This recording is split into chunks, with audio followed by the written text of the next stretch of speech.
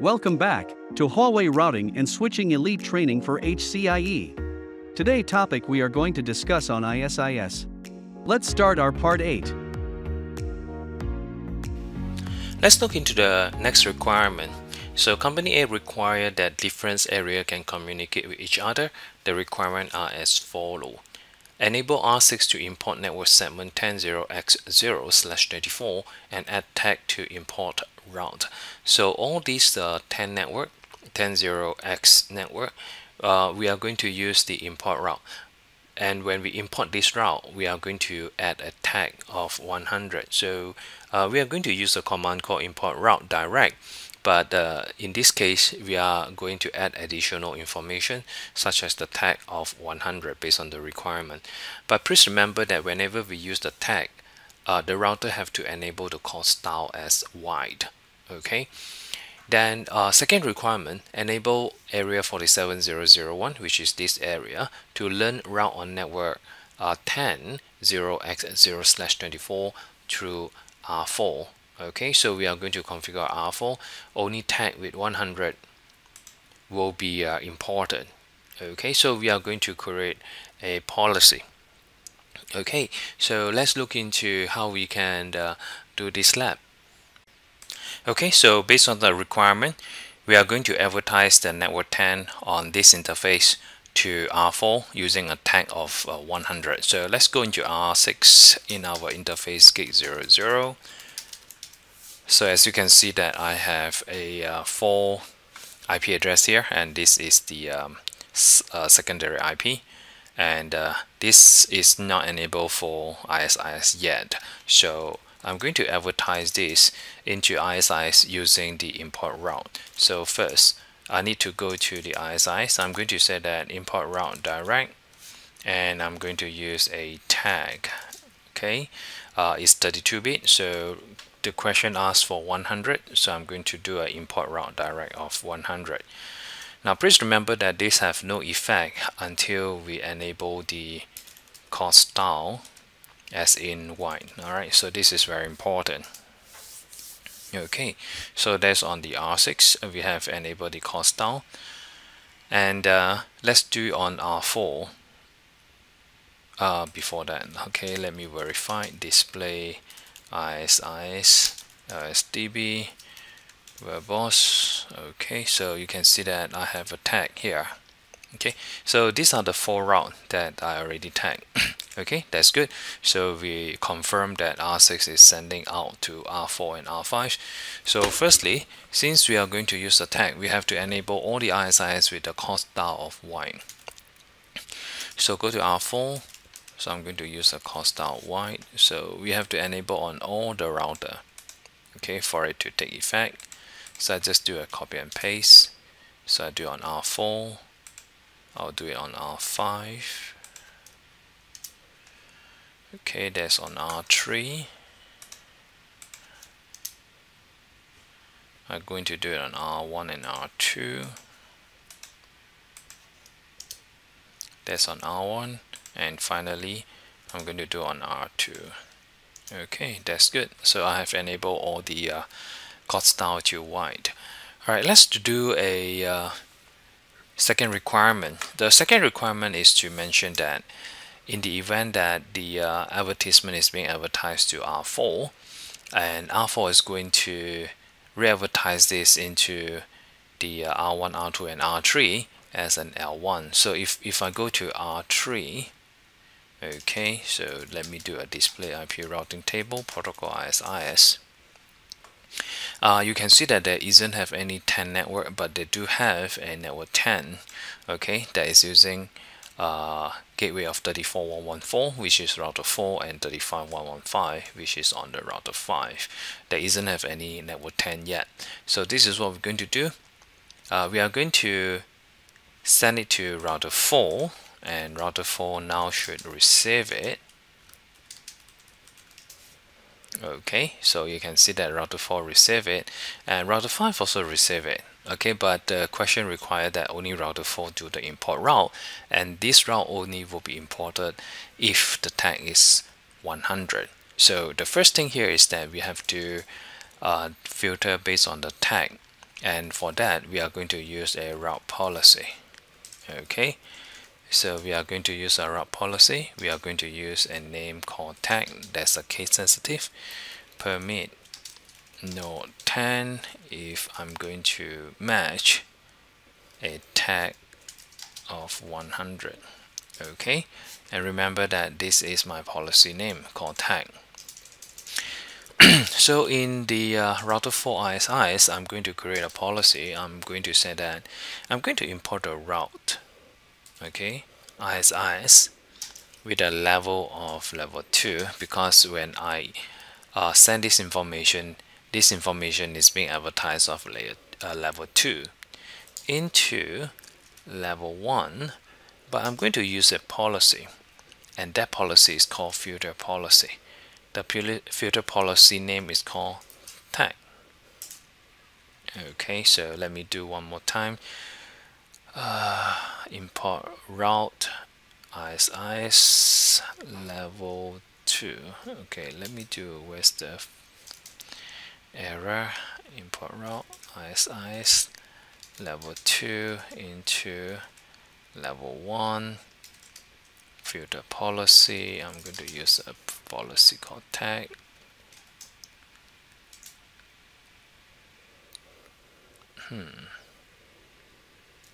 Import route ISIs level 2 into level 1. I'm going to use a filter policy. Oh, sure enough. Okay, my mistake here, because I forgot to put the route policy. Okay, so the route policy is called tag. So let me do a display here. So this is the tag figure. Okay, so let me check if, let's say, I have successfully performed that, and I'm going to verify on router 3, display IP routing protocol ISIs. Okay, there you go. Alright, so we have a 10 network that is purely pointing to 34114 because the import route is being done on router 4 and not being done on router 5. And let me check the value of 100. It should be inside my LSDB. We'll browse. Okay, so that is my tag. Okay, that's my tag. And since R3 receive it, okay, R1 and R2 should receive it as well. Okay, so I go to R1, I do a display IP routing table, protocol ISIs. Okay, sure enough. Alright, so this is my route, and I do receive it. And when I do a check here, let's see that on router 6, what is my IP address is 10.0.0.1. So let me go to here and ping to 10.0.0.1. Okay, and when I do a trace 10.0.0.1, it will be using R4. Okay, so that is how we can achieve the objective using the tag. In this exercise, company A have a new requirement. The requirement is to allow R2 to access the network 47002, which is this network, only through a default route. Do not use ACL or IP prefix list. So if you still remember on the earlier exercise, the R6 do a tagging of 100, and R2 is a L1 router. So since I do not want to use the ACL or IP prefix list, what we can do is to create a route policy to deny tag 100, and we can use the default route to reach to 47002. Okay, so let's look into the lab on the solution. Just to recap back that we have the tag from the R6 advertising 10 network. So we are in router 2. Let's do a display IP routing table and filter based on ISIs. As you can see that I have a default route because this is a L1, and I also have a 10 network here. Okay, so let's have a look on the tag. Do a display ISIS/DB. Look for the verbose. So as you can see from here, the 10 network is with a tag of 100. Now the requirement mentioned that we cannot use the ACL or IP prefix. Okay, so from this route here, you can see that I have a default route, and I also have the detail route. So what I'm going to do is, based on the requirement, is I'm going to deny those tags with 100. I'm still able to connect to it. So let's do a test on ping. So I'm pinging from R2 all the way to the R6. Okay, and let's do the filtering now. So for us to do the filtering, we are going to create a route map. Okay, so let's do a route policy, and the name I'm going to give it like a 10 with a node of 10.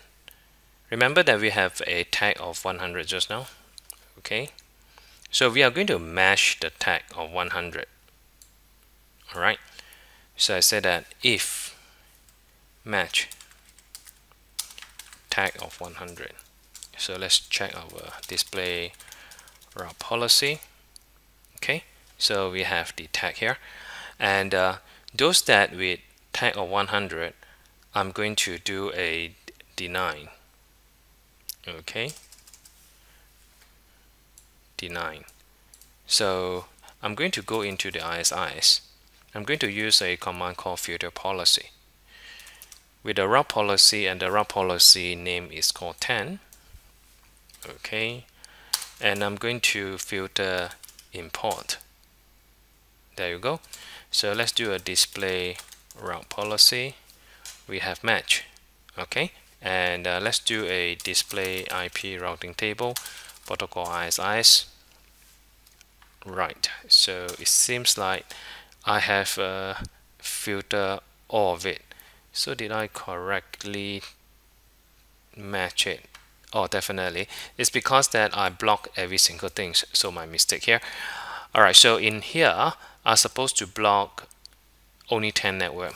So this is where I also can demonstrate to you that if I just use a deny without a permit statement, everything will be denied. Okay, so I'm going to rectify it by running on the route policy 10 permit node 20. Okay, let me do a display route policy one more time.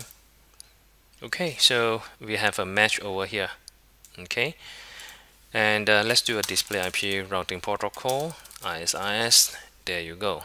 So you can see that the 10 network has been filtered, and these are all without a tag. And I still can go into 10.0.1.1 because I'm using a default route.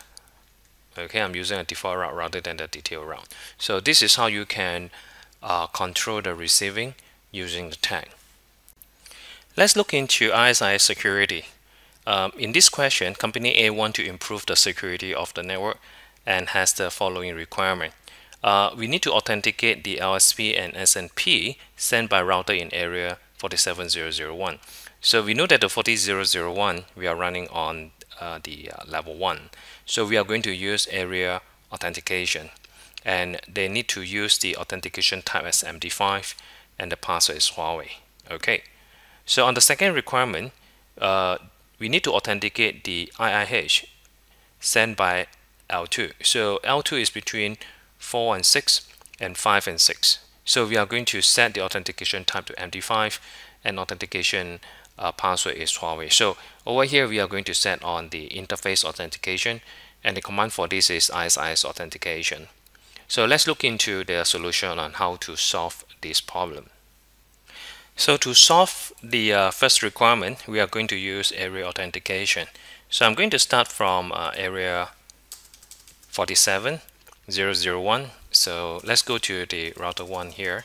I need to go to ISIS. Okay, and as you can see from here, I have no authentication, and I need to do area authentication. The requirement for me is to use the MD5, and the option here is keychain MD5 and simple. So I'm going to use MD5, and the requirement is to use a password called Huawei case sensitive. And please remember that you also can enable based on OSI, but we are going to just do authentication on IP. Okay, so this is the configuration, and I'm going to enable this on router 2, router 3, router 4, and router 5. So to make it easier, I just copy and paste. So I will need to go into the router 2, router 3,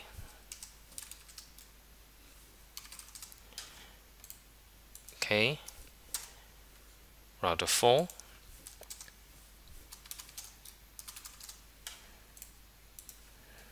and finally router 5.